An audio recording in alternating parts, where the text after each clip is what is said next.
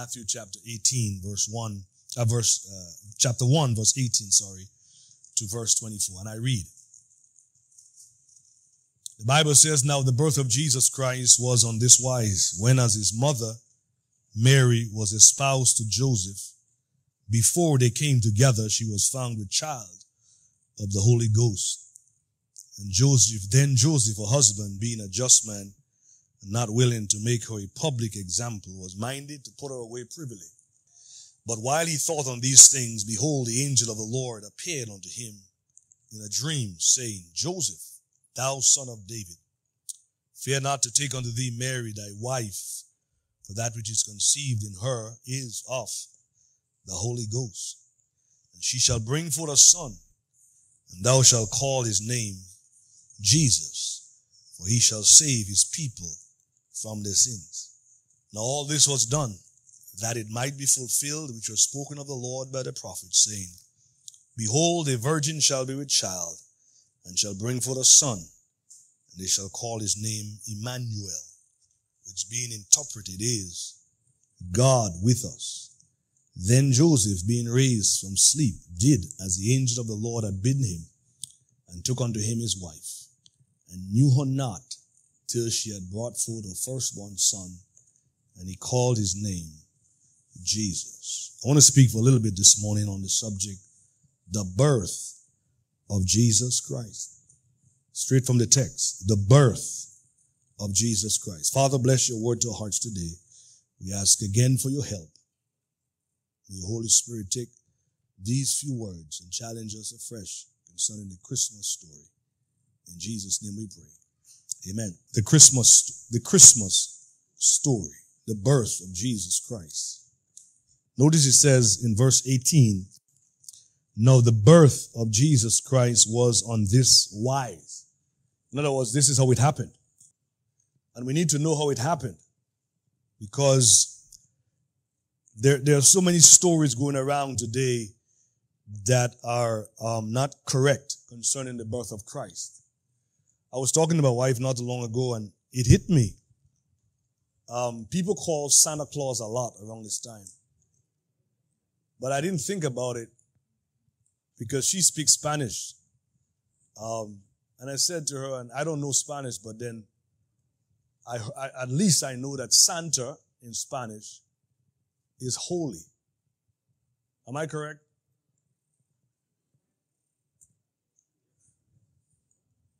Nobody's corrected me, so I'll assume that I know Spanish. Santa is holy. Claus.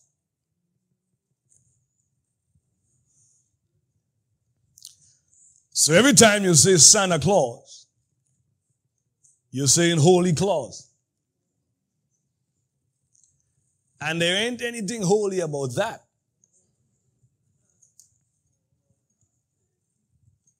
You know, the very first attribute of God that he desires to communicate to us is his holiness, his separateness from sin, his absolute purity, his beauty. As a matter of fact, there is beauty in holiness. So the Bible says to us as believers, be ye holy. For I, the Lord your God, am holy.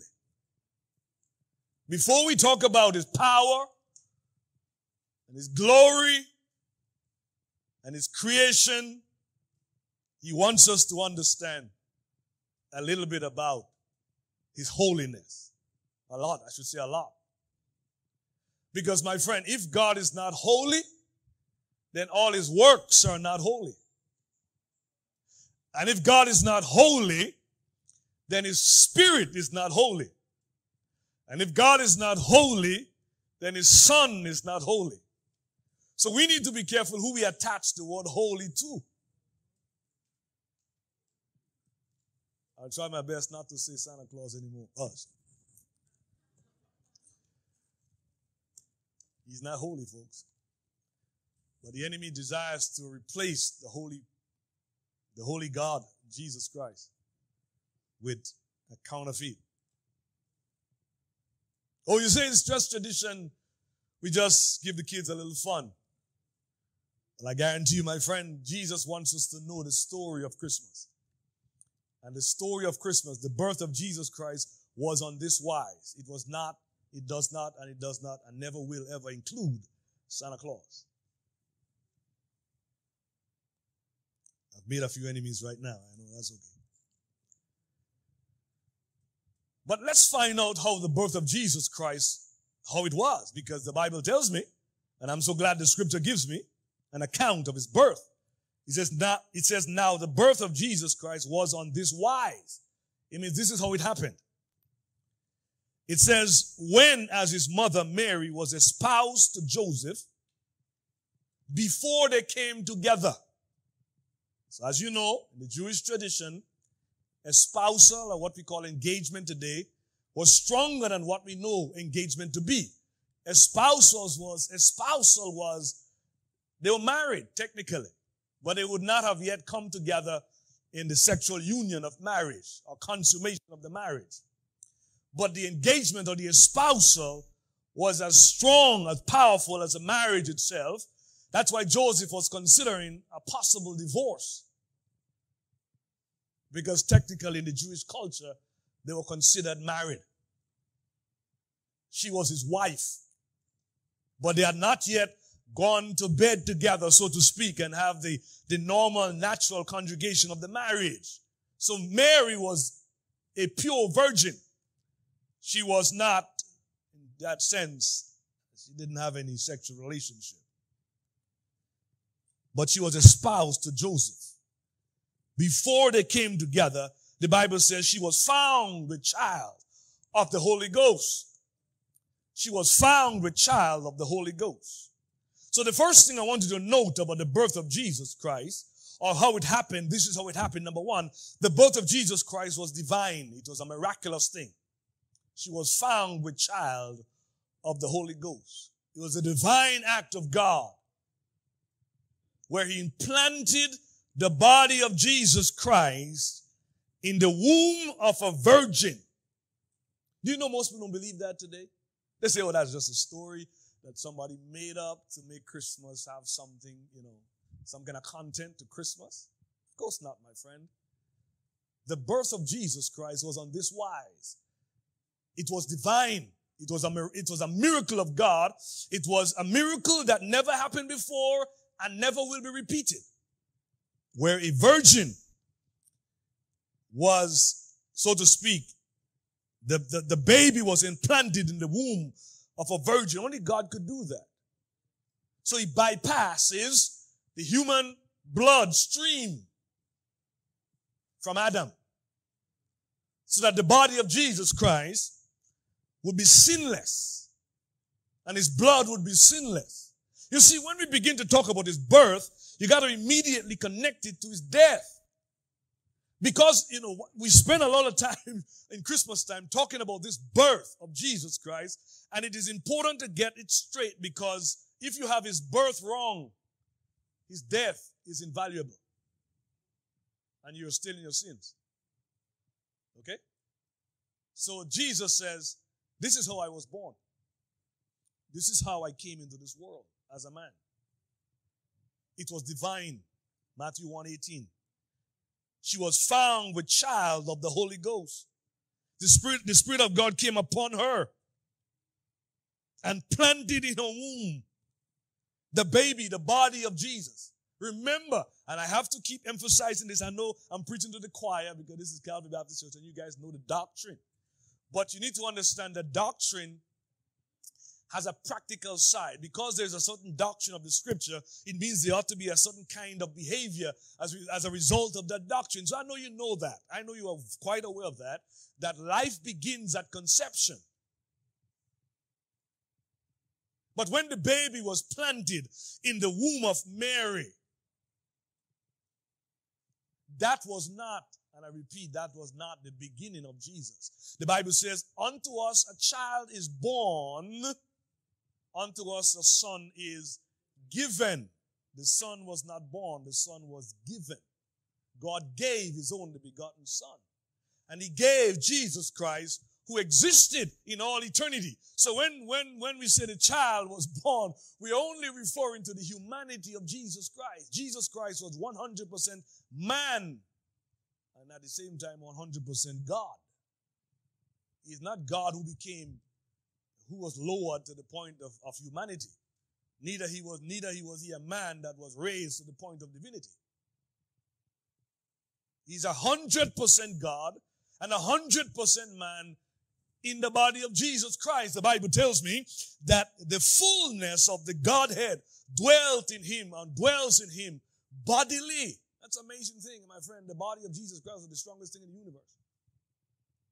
To hold the glory and the power and the holiness and the amazing majesty of God.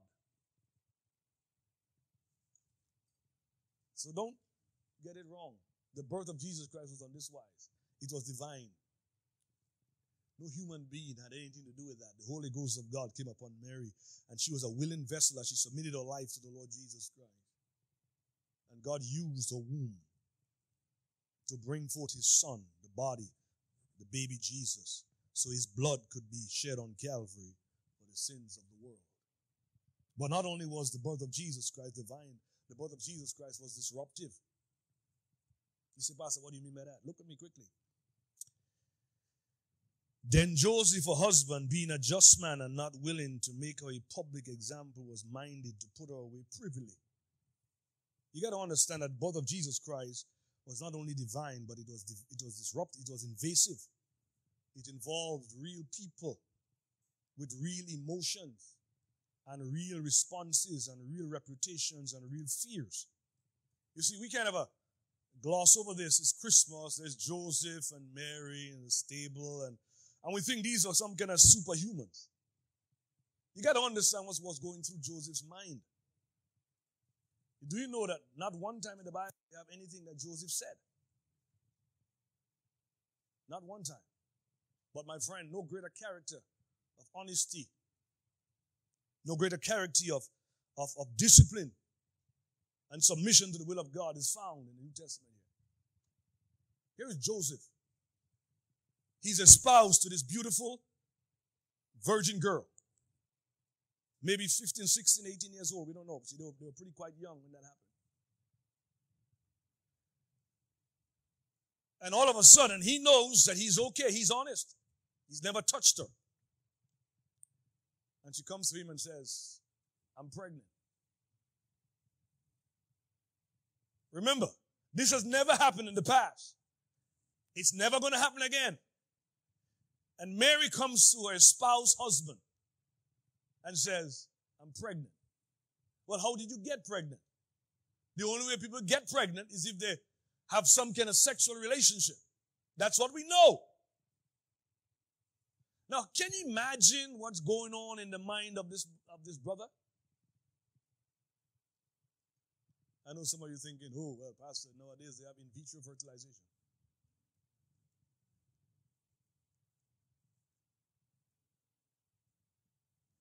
Well, still it takes the seed of a man. Another male has to be involved. And Joseph is thinking, maybe she was unfaithful. Because it's not me for sure. Maybe Mary is not what I thought she was. Can you imagine the range of emotions going through that brother? And he's like, well, this is a little heavy here, but I don't know how to deal with it. Really, as far as the Jewish law is concerned, if you commit adultery, because if she had sexual relationship, then it would be considered adultery. She had cheated on her husband. And the Jewish law states that she should be stoned. We should take her life. We are talking about the Christmas story. It was on this wise. It was divinely orchestrated, yes. The Holy Ghost of God came upon Mary, but it was also very disruptive. It disrupted these people's wedding plans. It sort of took Joseph back for a minute, because now he has to figure out, how do I get out of this and not have Mary killed? How do I deal with the shame? Because how about my reputation? I mean, people's going to think that I'm the one who did it. But even if I could prove I'm not the one who did it, I mean, what about this beautiful girl that I love? Can you think about what's going on to this brother's life? And we don't read anything he's saying. He's speaking to himself. He's saying, he's minded to put her away privately and not make her a public example. That's how scrupulous Joseph was. He was like, I want to deal with this, but I still want to try to protect Mary. That's what you call true love.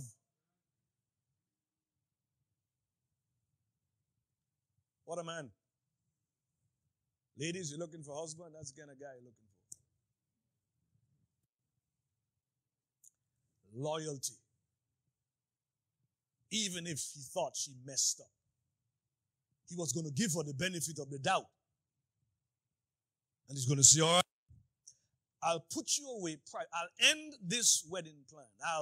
I'll shut this down. And can you imagine what's going on in Mary's life? Because she was perceived in the little town of Nazareth as a little pure virgin girl, and she's not messing up. And she's engaged. And we know her husband, he's down in the carpenter shop. It was disruptive, invasive. And you think about the other lives that the Holy Ghost invaded. He certainly invaded Joseph's life and disrupted his thinking. So we kind of, Christmas, it's cake and sorrow. Woo, glory to God, we're enjoying this. But my friend, at the first Christmas season, it was not that easy for Joseph. Because God interrupted their lifestyle. My friend, God has a right to interrupt your lifestyle and mine. We don't like them too much when there's divine disruption. But the Christmas story was on this wise. It involves a miraculous divine act of God, but it also involved a disruptive act of God. We interrupted some wedding plans to bring forth his son. And my friend, the life of Jesus has always been disruptive in the lives of sinful men. And even godly people. Because God has a right to invade. He's God. And one day, praise the Lord, he's going to disrupt this earth's timetable. Amen? And he's going to disrupt your job one day. He's going to disrupt your family life one day. And he's going to disrupt your plans one day. Because God is in the business of intercepting and interrupting us to get us back on track. We were reading this morning of the rich man, Jesus, the parable Jesus told of the guy whose barns, whose field produced much. And he said, what shall I do? I will tear down these barns and build bigger ones, and I'll say to my soul, soul, thou hast much goods laid up for many years. Eat, drink, be merry. Like some people are saying Christmas time, eat, drink, be merry. I'm seeing liquor stores open all over this country. And I'm wondering, are they celebrating the birth of Jesus Christ? One day, Jesus is going to disrupt this. He's going to interrupt your schedule, my schedule, with the second coming of the Lord Jesus Christ. And Jesus interrupted that rich fool. The Bible calls him the rich fool. He said, I'll say to my soul, soul, thou hast much goods laid up for many years. Eat, drink, and be merry. And God says, this night, I'm disrupting you. This night, your soul shall be required of thee. I'm telling you, God's in the business of divine disruption. He will disrupt your plans. He will disrupt mine. He will intervene. He will intercept.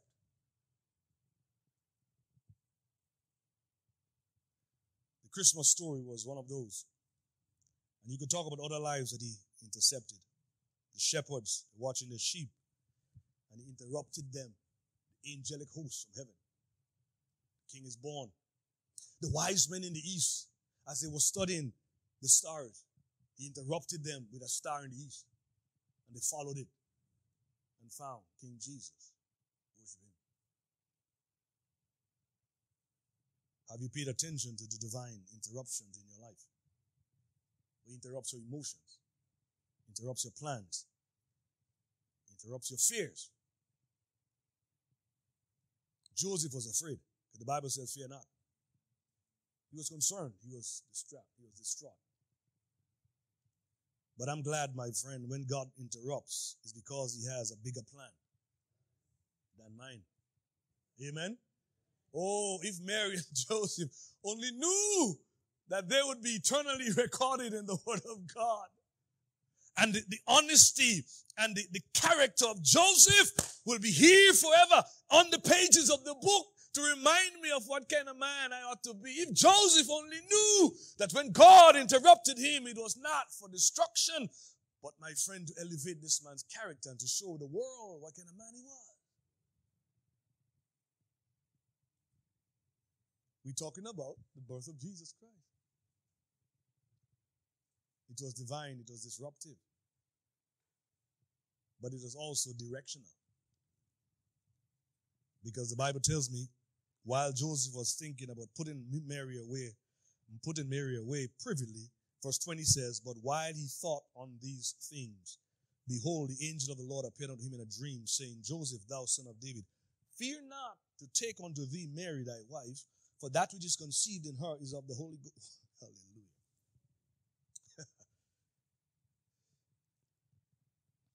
Don't be afraid. Go ahead. Go ahead. Go ahead with the marriage. Again, watch me. Joseph had to walk around with a woman he had married yesterday.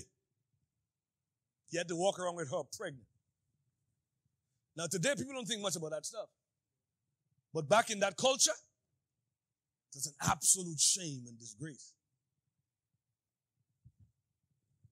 But Joseph was willing. When God interrupted his life, Joseph was willing to sacrifice his reputation, what people thought of him, for the sake of obedience. What a man.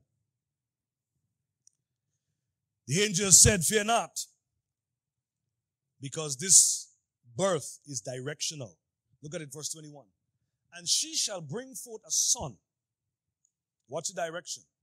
She shall bring forth a son, and thou shalt call his name Jesus, for he shall save his people from their sins. The angel said, Joseph, this is going somewhere. This baby that Mary will bring forth, you're going to call his name Jesus, because Jesus will deliver his people from their sins. The birth of Jesus Christ was on this wise. It was divine. It was disruptive. It was directional. Get me? When we celebrate the birth of Jesus Christ, we need to move from the birth of Jesus Christ to the cross of Jesus Christ. Because the birth was intentional. It was directing Jesus Christ, my friend, straight to Calvary. He was born to die. If we stay with the birth only, like, the world likes to talk about his birth only. And I know it's a season for us to talk about his birth. But his birth without his death will not produce salvation. We are saved because the one who was born in Bethlehem moved willingly to Calvary. And there, the body that he got in the womb of Mary, the body that God gave him, was hung upon Calvary. And his mother Mary stood there. And most likely Joseph was already dead. But God intended for Joseph and Mary to raise this son, raise this boy. And there, as Mary stood and looked on the cross, the Bible says, Jesus looked down at her and he said, Mother, behold your son. Son, behold your mother. And he was telling John the apostle who was standing there to take care of Mary. As Mary watched him, the Bible says a sword is going to pierce through her heart. But you see, she remembered the little baby that she gave birth to in a stable, and she saw him now hanging upon Calvary's cross, bleeding and dying for the sins of the world. My friend, his birth was directional. It takes us to the point where he would become the Lamb of God to take away the sin of the world. My question is to you this morning is this. As the baby who was born in Bethlehem, the baby who was born on this wise, has he taken away your sins? Has he saved you yet? Have you trusted him as your Savior? Because sadly, a lot of people who celebrate the birth of Jesus Christ will never spend eternity with him in heaven. Because they celebrated his birth, but never humbled themselves to his death and resurrection.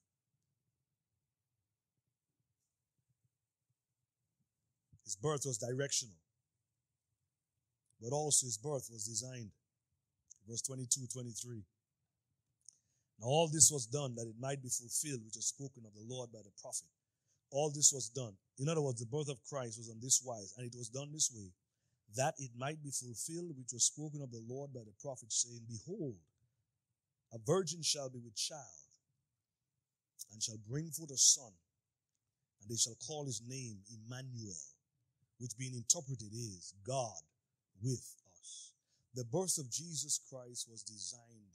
It was designed by God Almighty in the annals of eternity, that a little baby would be born and his name would be called Emmanuel, which being interpreted is God with us. So Jesus Christ is God with us, God in our flesh, apart from sin. And he became sin on the cross. Brothers and sisters, friends all, don't let this Christmas season go by without reflecting on the direction of the birth of Christ and the design of God for the birth of Christ. This was not just to give us something to talk about at the end of the year. And we know Christ was not born on the 25th of December. It's possible he was born somewhere earlier, either in October or earlier in part of the next year. And the Jews don't even celebrate the same months we do. They don't have the year. The calendar is not like us.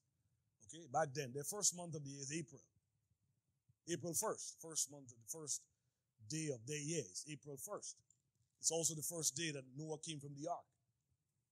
That's why I believe the world has gone ahead and tried to create All Fool's Day on April 1st, because it's a day that reminds us that the judgment of God was removed from the earth and God blessed the earth with the rainbow and all that. And Noah came from the ark on the first day of the month.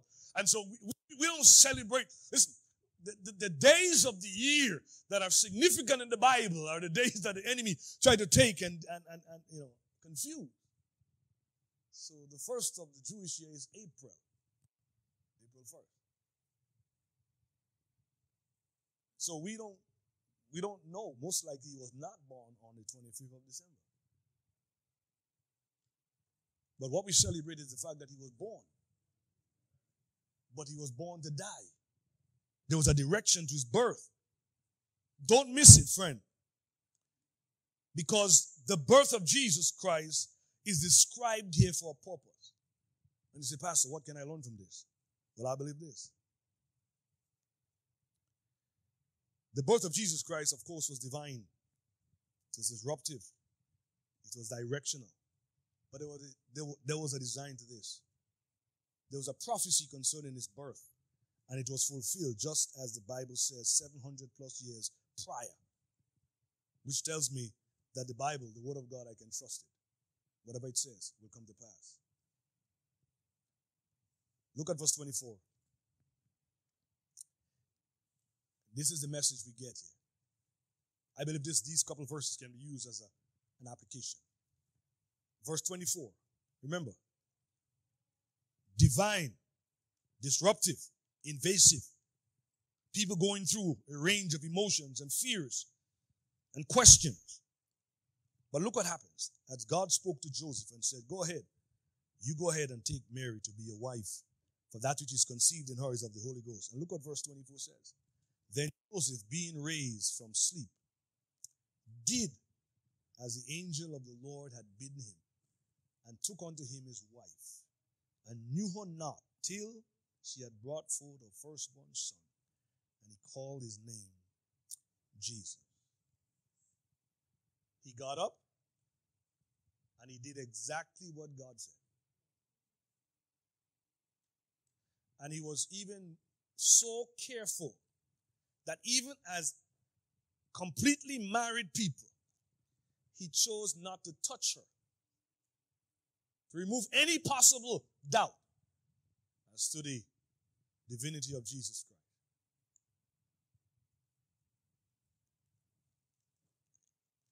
He obeyed. You say, Pastor, what is the lesson here in these last few verses? Here it is.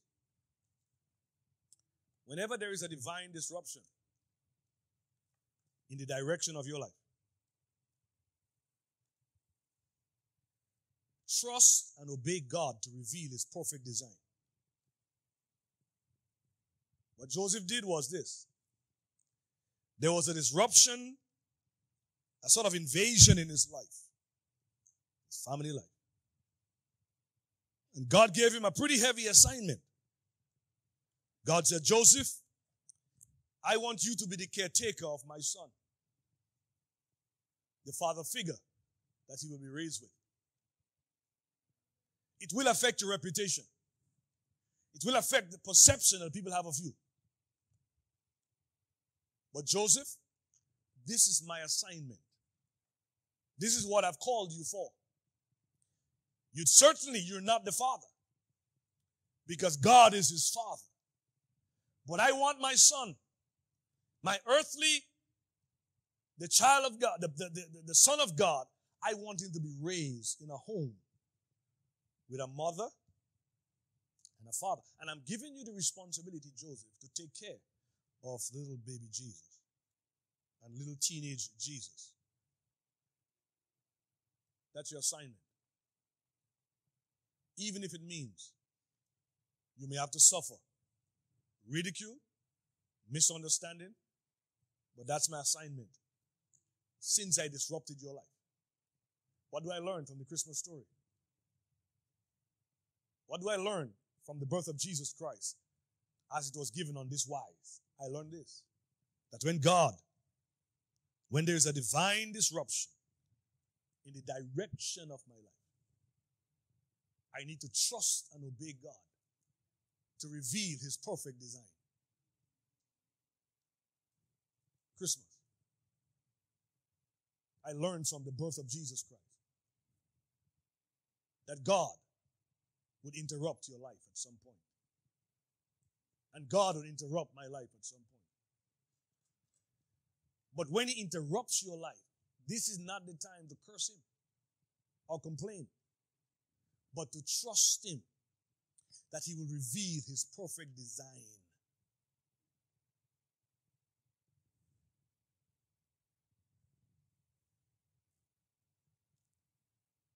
So Christmas,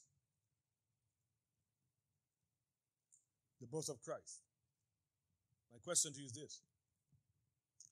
Is it just a story in the Bible to you that you're very familiar with? But have you learned something from the birth of Jesus Christ? And as we celebrate his birth this week, remember this. God is in the business of divine disruption. But anytime he does that, it's because he has a perfect design. A better design than mine. Joseph's design was, I'll marry this little virgin girl. We'll have some children. I'll have my carpenter shop. We'll live, we'll die, and we'll look for something, future. God says, no. I am going to invade your life with the birth of Jesus Christ. And through this, I will reveal to you my design for your life. There are people right now who have been convicted by God. The Spirit of God has convicted them. God has invaded their life with conviction. They know they need to be saved. They know that if they die without Christ, they're going to spend eternity in hell. They know that. God has intervened. Thank God for divine interruptions. God has invaded your life. God has moved upon your life, saying, I want to disrupt this design that you have conjured up for yourself, thinking that you're okay. But sadly, my friend, many have rejected that. You know, Mary had to accept God's intervention. Because when God came to her and said, you shall have this child, she said, what? You know what she said? Be it unto me according to thy will. My question to you is, on Christmas Sunday, since God interrupted your life, either conviction or confirmation that you need to change your design, where you're going with your life, have you said to him, Lord, thy will be done, and allow God to change the design, my friend, for his glory? Because I guarantee you, his design is always best. Always best. There are people in hell today because they have rejected the interruptions of God in their life. I could never forget the story somebody told me of that girl used to live in the 1960s. Marilyn Monroe. The evangelist, I think it was Billy Graham, who went to her probably 2 weeks before she died and said, you need to give your life to Jesus Christ. He loves you. And in spite of your prolific, wicked life, God wants to save you. He loves you. He said, I don't want to have anything to do with your Jesus. 2 weeks later, I think they found her dead in her apartment, overdose of drugs. And although they may have an image around the world today, she's probably spinning in hell tonight.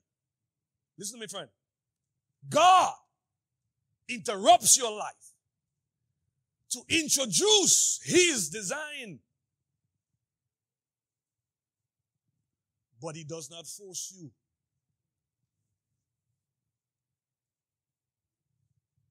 And you could talk about many others. I remember when God interrupted my life on March 24th, 1982.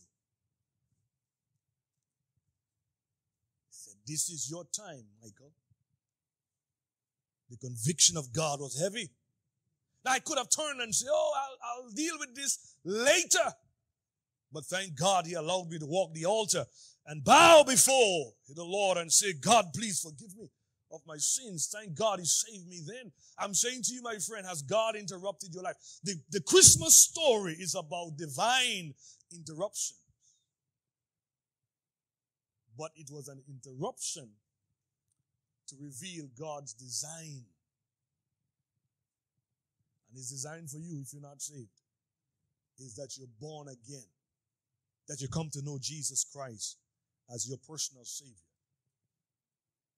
And then he will change your life and make you like into the image of Jesus Christ. That is his design for you, my friend. But so many people are celebrating the birth of Jesus Christ without allowing him to intervene in their hearts and lives.